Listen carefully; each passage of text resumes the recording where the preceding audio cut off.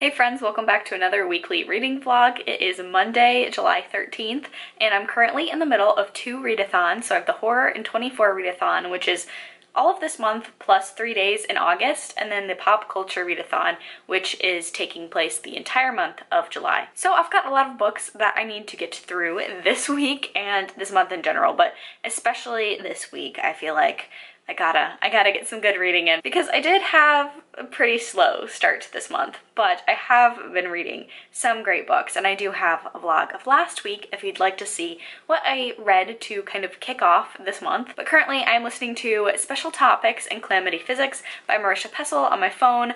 It's free through the Libby library app, at least it is through my library. I'm 11% of the way through that one, and it's pretty lengthy, honestly. I've been reading it for 2 hours and 17 minutes, according to the timer, and I just have a feeling that this month, audiobooks are just not going to be successful for me. I guess I shouldn't group them all together, because I did read The House in the Cerulean Sea last week and thought it was good. And then I read another book that I did not like whatsoever. This one, I'm not really sure how I feel about it. I'm feeling like maybe I should have picked it up as a physical book, but it's nothing against the narrator. She's actually pretty good. I just can't stand, Blue is the main character in this book, and I can't stand her dad. This is a dark academia book, and I am reading it for Read a Dark Academia prompt for the Pop Culture Readathon, but we haven't actually gotten to the dark academia college setting yet. It's just kind of setting that up. So Blue, the main character, her father is just such a pretentious dude. He's like very intellectual in a stereotypical old white man who thinks he knows everything sort of way, if you know what I mean. And I don't think that it's there as him being a good person. Blue challenges her dad a lot, at least she has so far, and I don't think you're really supposed to like him, so I don't mind that, but it's a slog to read because he is like homeschooling her throughout her entire life, and they move from town to town, and he's pretty much the only person that she interacts with. So that's been not so fun to read about. I'm excited for Blue to get out of town and go to college because her dad is just not it. Like it's just the little things. It's just a bunch of little things all combined into one.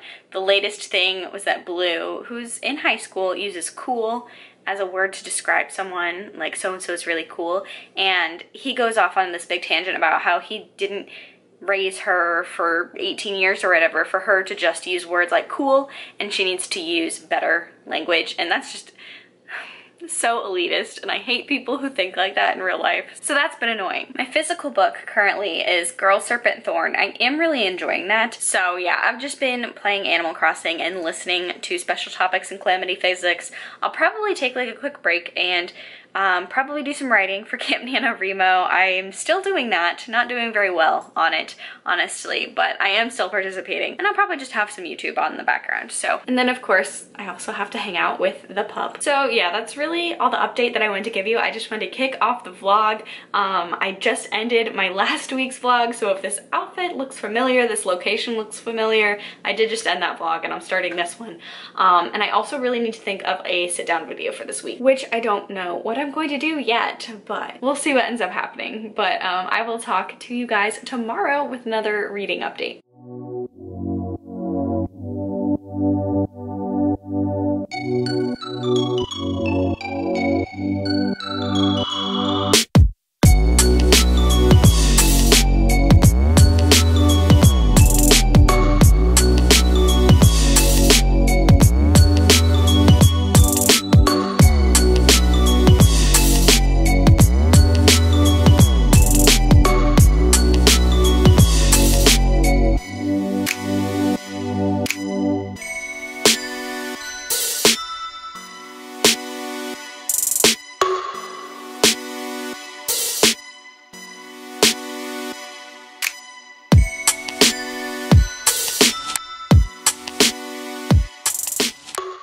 Hey friends, happy Wednesday. It's been a while since I've updated you on this reading vlog, but that's because I'm reading this mammoth this week. Listen, I was having a really hard time picking out an audiobook for work, so I decided to go with a reread for the audiobook. I absolutely love this audiobook. It is only one person but he does such a phenomenal job. At times it really does not feel like one person doing it. It feels almost like a full cast narration. So I picked that up for work, and I'm also double duty reading this physically at home because we know it. He's a chunky boy. I am on page 209, so like 10% of the way through the book, maybe, not even. And honestly, with like the popularity of the book and also like the 2 movies that came out, I feel like I don't have to explain too much about this one, which is why I haven't really felt the need to give an update on it. Nothing's happened. 200 pages, we're still introducing all of the kids in the Losers Club. I really love this book. I know that there are problematic elements to it, and you know, for that reason alone, I'm probably gonna have to say I do probably like the movies better than the book now that the remakes have come out. I think they're wonderfully done. I love the concept. I love the Losers Club as a group of friends. I want to be a part of it. Let me be a part of it. I also like how they changed the setting. In the book, it is in the 50s and then in the 80s, but then in the movies they changed it to 80s and present time, which I just think was a really smart decision to make. So yeah, I'm having a lot of fun. It is my favorite Stephen King book, and I've never reread it, and I've tried to do it the past 2 years, but I always have tried to do it in the fall, which I think was my downfall because this is definitely a summer book. It takes place in the summer. It has summer vibes to it. So I'm really enjoying that one. But I also remembered I was only like reading Girl Serpent Thorn, the last update. I have finished it since this update, and I really enjoyed it. Going into it, I was really worried that it was going to be very romance heavy, but you guys, this really takes a left turn fairly quickly. You think it's going to be potentially a very insta-lovey sort of situation and a guy rescuing a damsel in distress. Push past that, it takes a sharp left turn and then keeps taking sharp left turns. And so this was really great. It's kind of a love triangle, and I hesitate to say love triangle, but it is kind of like a love triangle between 3 very morally gray characters. There's a sapphic romance in here. The main character is bisexual. I really loved how there were 2 women in this sort of love triangle situation. It's not really a love triangle, but to get any further into it, I feel like it would be very spoilery. So I did really like this. I really enjoyed the world. The only thing that I would have to say is this was so short, almost too short. There was a distinct change in tone and a distinct change in what was happening, the main goal of the story, like halfway through. I feel like this would have been a wonderful duology. This really worked for me. I don't think it's going to become like an all-time favorite fantasy book. I do think it has a chance to be among my favorite, at least my favorite fantasy books of the year. I think that's in part a large testament to the world building I thought was wonderful. It's such a rich world, and I really want more in this world, and I would be fine with this not being a standalone. I think it is at this point, but I wish it weren't. And I also really love the main character, Soraya. She was the morally ambiguous bisexual main character that I needed. So enjoyed it. Am enjoying it, but again, 200 pages in, nothing's really happened, so there's nothing to update. And honestly, I think it is probably going to take up most of my reading this week because it is a mammoth, but I do also want to get to Mexican Gothic. I have been hearing wonderful things about it, and every time it's just been like on my stack. I've really been wanting to pick it up sooner rather than later, so I'm hoping to pick that up. I might take a break from this and pick that up tonight. I did try and pick up Survivor Song by Paul Tremblay, and I'm on like page 7, and it was just, Paul, do you have a time machine? Did you know what was going to happen in 2020? It's just, there is like on page 4, so this isn't spoiler, but it is like a Facebook thread of people talking about this virus and arguing about this virus and arguing about how to best go about it and what the virus actually is and conspiracy theories surrounding it. And if you go on Facebook right now, that's what's happening. So I think I'm going to pick this up next week, and I also think next week I'm going to go on a social media cleanse and just not go on social media. That's another thing that I wanted to touch on briefly. I just feel like this year very much has been just, 2020 has just really been kicking us, and I feel like we've just fallen down and it keeps kicking us. This whole Naya Rivera thing has also just really been hitting me hard, and I know on some level it is weird feeling so affected towards someone that you don't know. Honestly, if you feel that way, just I don't want to hear it. I get where you're coming from. The passing of Naya Rivera has really hit me in a way that I don't even really think that I was expecting. When Glee was first coming out, I was in 9th grade.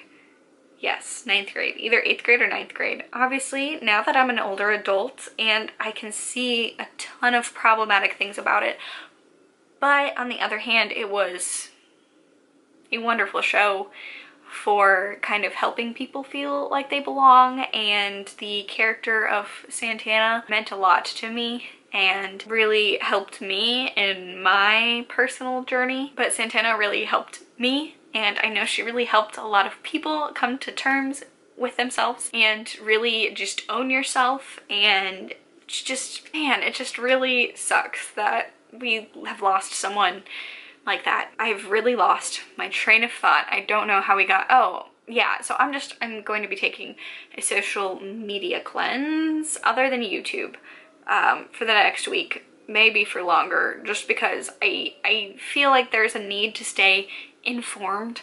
I can't, especially Twitter. I think Twitter's something that I'm going to be getting rid of. I think it's very hard.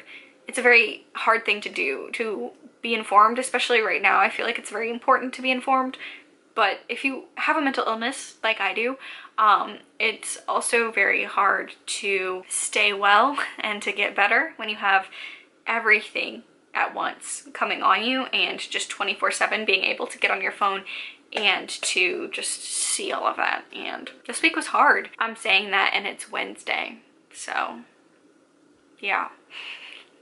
This week has been one, and yeah, sorry about this update that just got really in my feels, but Naya Rivera was a light, and it's that whole thing's so fucking tragic, and it's really been affecting my mental health this week, so I kind of felt remiss not talking about it. I'm also kind of counting the days down at work until we close again. I just have a feeling that's coming up. I live in Indiana. My county has a mandatory face mask mandate and it's not being followed. And like California, I think it was like Los Angeles, just announced that they have to close back down again. And I'm just kind of waiting for that to happen again, because I'm nervous for my teacher friends. I'm nervous for my siblings to go back to school.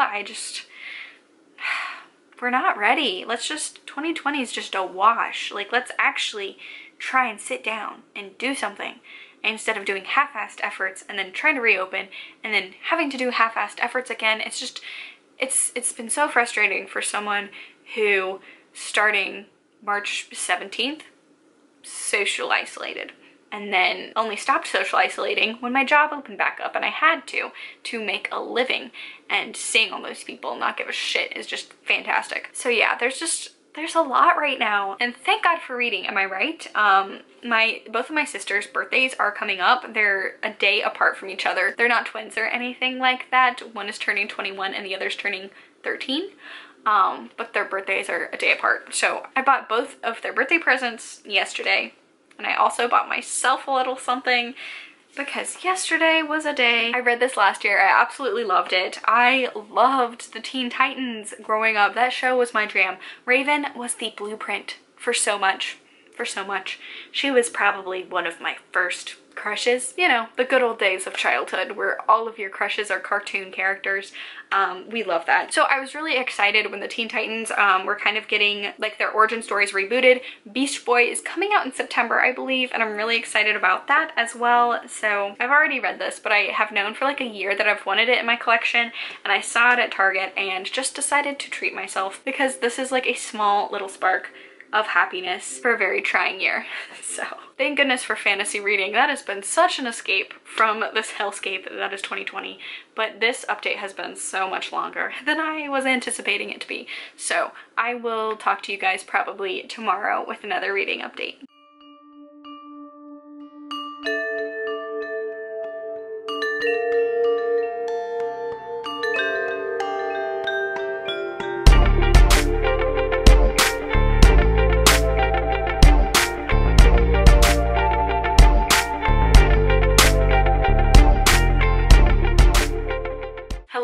happy Friday. Welcome to another reading update where I didn't get as much reading done as I would have liked, but today turned out very differently than I thought it was going to at the start of today. I was originally supposed to work, and my current position, I work mostly in the back room with shipment. I woke up this morning and was not feeling going into work. Like, I was just so tired. It was one of those days where you just don't even have the motivation. Like, you'll wake up but still kind of be asleep no matter what you do. Luckily, it was really good timing for me to really not be motivated to go into work because the shipment didn't actually come in this morning. So I was originally supposed to work today and have tomorrow off, but instead I'm working tomorrow. So I had today all the way off, which also really worked out in my favor because my dad actually came and helped me figure out what was wrong with my car. I think I mentioned like last week that we thought it was just the battery, and we fixed the battery, but something having to do with like suspension is also wrong with it. So it's gonna be a tougher fix than we thought. So that's unfortunate. And my dad's really good with cars, but he's obviously not that good with cars because that requires ordering new parts in, and it's more than like a one-man job. So that was really good timing because I got to see him today, which was very nice. So I didn't actually get much reading done today, but yesterday I got a ton of reading done, and I'm still chugging through it. I'm still very much, none of the losers have reunited yet. They're all on their way to Derry to meet each other as adults for the first time. So that's really exciting. We're getting to the part where Ben is at the library and he is running away from some bullies, and he stumbles upon some of the other kids, and that's the first time that they actually interact with Ben, so that's really nice. I really love Ben. I think he's a sweetheart. So I'm excited to get further into that. I did pick up Mexican Gothic, and I am on page 139. So I'm pretty much at the halfway point through this book, and I understand why a lot of people aren't really taking to this one, but I also have to say it's definitely in the name. This is a modern Gothic tale. Well, not really modern. It does take place in the 1950s, but it is very Gothic in style. It's very slow. It's very stylized. There is a lot of description in here, which I have absolutely been loving. Honestly, I feel like a lot of people also might think this is a little bit slow because there's really only been one really creepy scene in here so far. But on the other hand, I'm reading it. So really anything is going to kind of read like a fast-paced book in comparison. So I am really enjoying this so far. It is very Gothic. The descriptions of the house are really wonderful, and descriptions of even like the town and different settings, temperature. It's all so wonderful. And like I mentioned before, there's only been one really creepy scene, but the level of description, I think if I were listening to it on audiobook, it would have been very, very unsettling. But just a little tiniest of tiny spoiler, the creepiest part was actually like a dream sequence that may or may not be a dream, and the way that it was written was so dreamlike. The way the description was wonderful. So I am looking forward to seeing what comes next in the rest of the book, just in terms of, I think this is going to be very quiet, very understated sort of book. So I'm actually hoping to finish that tonight. I'd love to pick up maybe Survivor Song. That's one that I've also really been craving getting to this month, but we'll see. I have also in the past couple of days realized that Sailor Moon is on Hulu.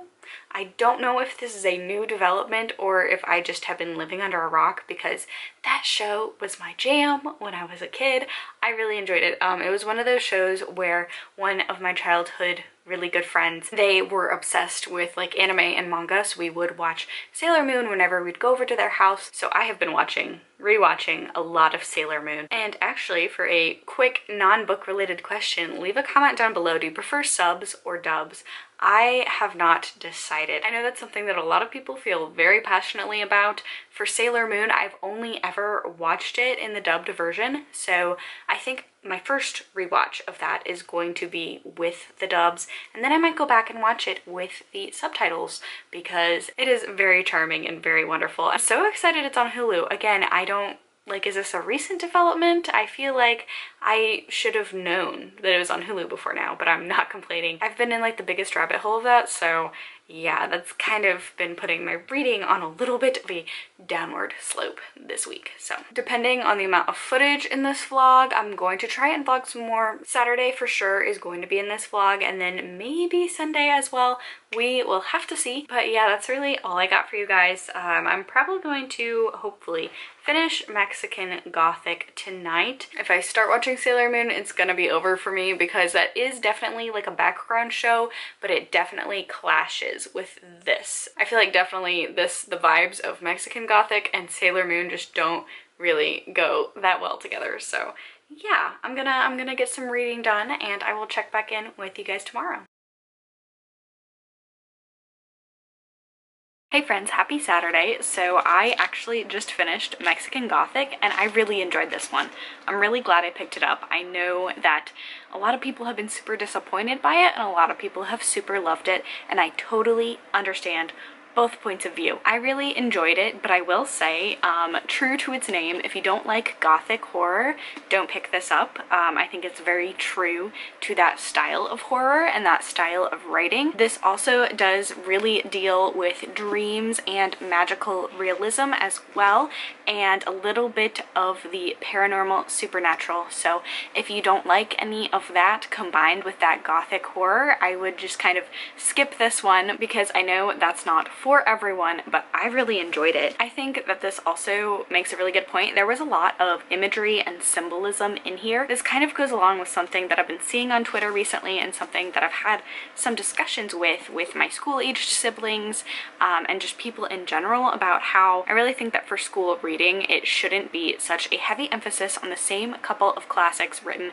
primarily by white men. The emphasis on just like 20 or so, you know, I'd say there's like a list of 20 or so books, at least in American schooling, that pretty much everyone has to read during their school experience, and while some of those differ, I feel like it's always like the same couple of books, and I think it makes a lot of kids really burn out on reading. I don't think that there is a lot in any of those books that can't be shown in more recent books. I think that any of the lessons or any of the symbology, whatever you're trying to teach your students with older classics, you can find in modern literature. I mean, sure, don't get rid of them completely, but I think it definitely needs to be more of a mix.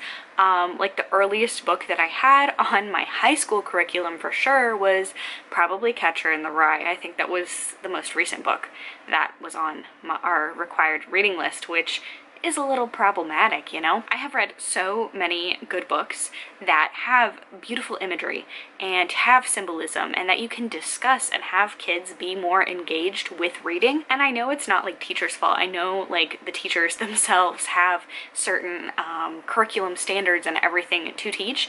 And again, I don't think we should get rid of all classics, but I think this was a really wonderful example of a book that I feel like it could be taught in class. This does have some very triggering things. The biggest trigger for this one, I would say, is not rape, but a lot of unwanted advances by men, unwanted sexual advances. It never gets to rape, but it gets pretty close a couple of times. So I'm not saying this book in specific, but I think just the way this book was written, I think that this could be taught in a classroom setting. And, you know, honestly, a lot of classics had a lot of horrendous things in them that weren't actually challenged and weren't portrayed to be bad things. So you could have this in there. I really enjoyed it. The reason why I was talking so much about symbolism is I would really like to read this from the beginning, knowing what I know at the end and going into it knowing all of that and rereading it. So I might try and reread this.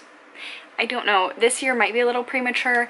I could see this honestly being on like a short list of Goodreads best horror of 2020, so I might reread this if it pops up on any of those lists during the Halloween season. I think it's definitely a very strong Gothic horror that I have read, and I really loved it. And yeah, the night is still young. I do want to work out. I'm waiting for my pre-workout to kick in right now, but I think tonight I am planning on maybe picking up Survivor Song. I'd like to read that tonight and finish it up on Sunday, and then I'm still chugging through it. I'm probably on like page 300 something. I've been listening to the audiobook, so I don't have a page count for you, but still chugging along that one, so that's been really fun. I've been in such a horror mood. This book really made me want to move into a house in the middle of nowhere. I understand that's not the point of horror, but every time that I see a haunted house, a haunted Gothic house, I want to move into it. I don't even care if there's ghosts, they can be my friends. So that's really all I've got for this reading update. Mexican Gothic, highly recommend. This probably is one of the best horror books that I've read this year so far, quite honestly, just because this book really felt like a classic in terms of writing, but in an accessible way, and it was very atmospheric, and I absolutely loved it. So I will check back in with you guys tomorrow with another reading update and to close out the vlog.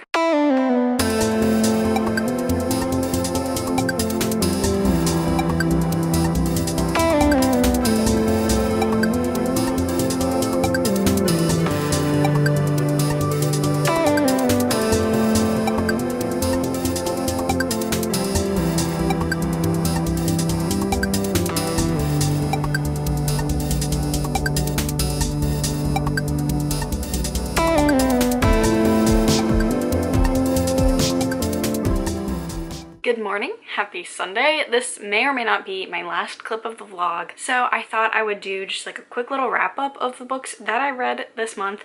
I'm hoping to finish one more by the end of the day, but just in case I don't, this is what I've read this week. First off, I've been making my way through it very slowly. It is a reread for me. I'm really enjoying taking my time, enjoying what happens. I know what's gonna happen, and just really enjoying the characterization and the audiobook of this one.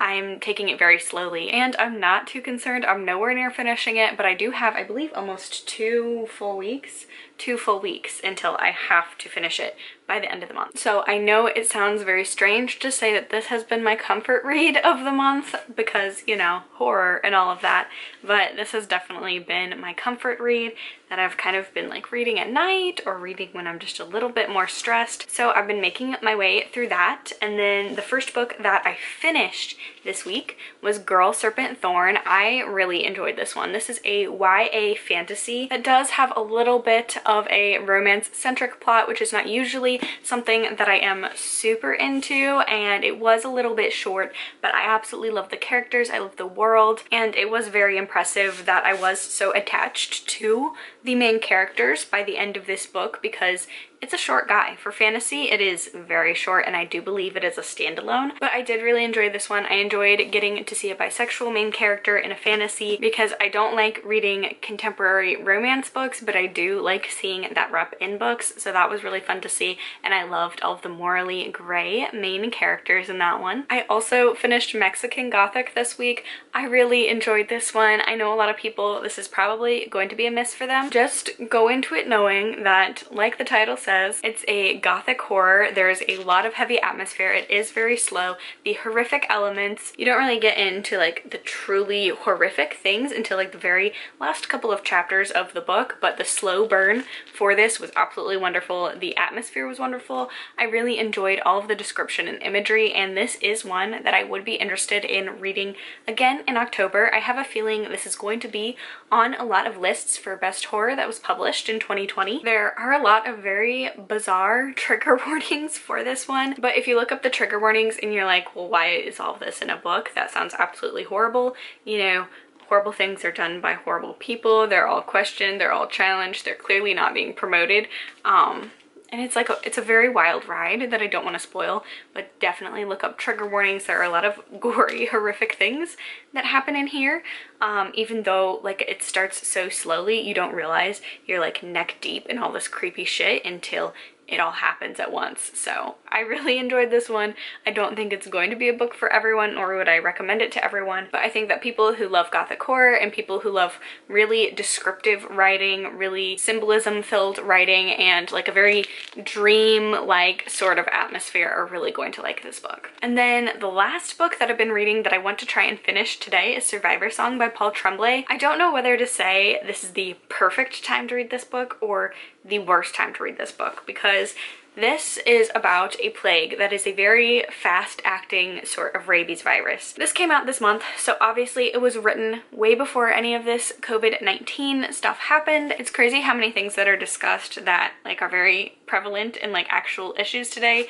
Like there's this one little section where the main characters, there are some doctors and some nurses, and they're talking in a group chat and discussing like how ill prepared their hospitals are, how they don't have the right masks, they don't have the right equipment, they're running out of the equipment, and higher ups in the government are just kind of saying, oh, it's no big deal, we're actually prepared, even when the doctors and nurses totally aren't. So I mean, this is like a very wild time to read this book, because you're reading it and so many things are actually happening in our world, just how different people respond to a pandemic and how like our infrastructure would respond to a pandemic. I will say in this one, they're actually, you know, mandating a quarantine a little more thoroughly than we are at the moment. I think that's like the true horror, is kind of exploring one of the main characters is an OBGYN, and her team are shunted to the front lines to try and help out with these rabies patients, and like they don't study that type of medicine, so they're trying to help. They are doctors, they are medical professionals, but not in that sense, and they're not being given any information by the government, and they're freaking out because like they want the government to listen to the CDC and have the CDC tell them what to do, and that's not happening, and that's crazy because that's literally what's happening in America right now. So it is a wild trip to read this and see how much Paul Tremblay gets right. And that's a thing that I have always loved about horror, is that a lot of horror does actually talk about, especially like horror movies and horror books, if you look at when they're written and look at the monsters or the horrors that they're describing, there's like a lot of symbolism based on like the horrors and fears of the general public at the time. And so this is a very, very timely book. So like silver lining, I'm very glad that it's not like this zombie apocalypse sort of thing going on, but we are in a pandemic and it's crazy. But another thing that I do really like about Paul Tremblay's book is it's not necessarily so much about the horror itself that's being explored. I would have to say that a lot of the times his books, like the grand finale or whatever, there's like a chapter or two after that that really delves into like the characters exploring what happened, the characters trying to emotionally deal with what's happened, and just exploring, you know, emotions and relationships with people during that. I think Disappearance at Devil's Rock was the best kind of example of that, where a lot of the most horrifying things is just exploring what trauma does to you, and how missing a loved one, that is horrifying, but just the mental toll that it takes on you is also horrifying as well. This one is definitely exploring that, because the main two characters are two friends from college, and they have grown apart after college, but one of the main characters is heavily pregnant. She's like 8.5 months pregnant, and she gets bitten by an infected, and so she does not have a lot of time.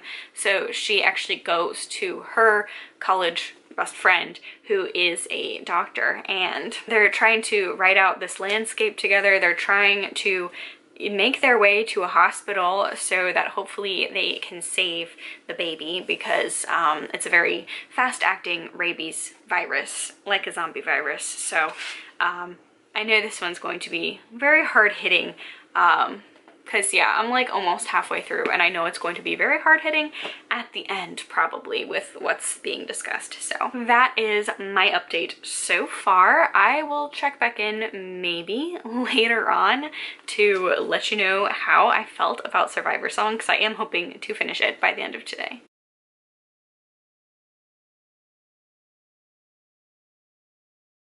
So I'm not done with this yet. I still am going to finish it tonight, but I just realized that there's a cameo in this book from Disappearance at Devil's Rock. There is a cameo, a character that comes into play. I'm not going to spoil it, and I almost didn't catch it because I read this in the beginning of 2018, so it has been a while. But something that a character said in here made me pause and be like, wait, that is actually a ton like Disappearance at Devil's Rock. And then I had to go back and check it here to see this character's backstory, and it is the same character. So that's really cool. If you haven't read Disappearance at Devil's Rock, you definitely don't need to. It's just like a fun little cameo. A little something might be like, you might not understand it, but I mean, yeah. So if you have the option, I would read this one first. This is personally, I think, Paul Tremblay's best book that he's written.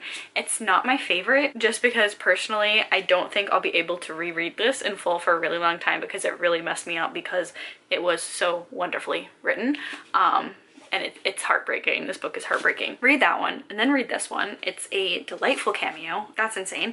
I also wanted to read a quick little segment that really explains why this book is very prophet-esque and is coming at an interesting time in America. So, the virus doesn't herald the end of the world, or of the United States, or even of the Commonwealth of Massachusetts.